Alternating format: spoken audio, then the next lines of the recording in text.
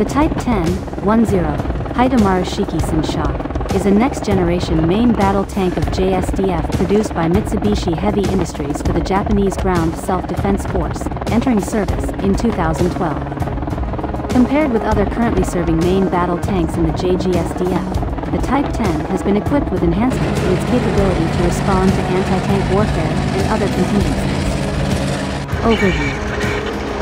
The TKX-MBTX project aimed to produce the new Type 10 main battle tank, to replace or complement the existing Type 74 and Type 90 main battle tanks that are currently in service with the Japan Ground Self-Defense Force. Development began in the 1990s, and production was expected to start in 2010 to 2011. A prototype was revealed on February 13, 2008 at the Technology Research and Development Institute, TRDI, in Sagamihara.